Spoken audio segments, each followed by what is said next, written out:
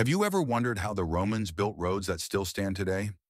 2,000 years ago, they engineered highways that outlasted empires, wars, and even modern traffic. The secret? Brilliant, layered stone lasagna engineering. First, a sand foundation for drainage.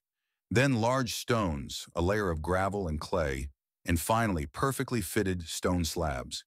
They built roads with a hump so rain would drain into ditches. Used volcanic cement that hardened underwater. A river in the way.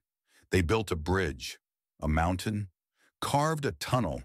Total length of Roman roads, 400,000 kilometers, enough to circle Earth 10 times.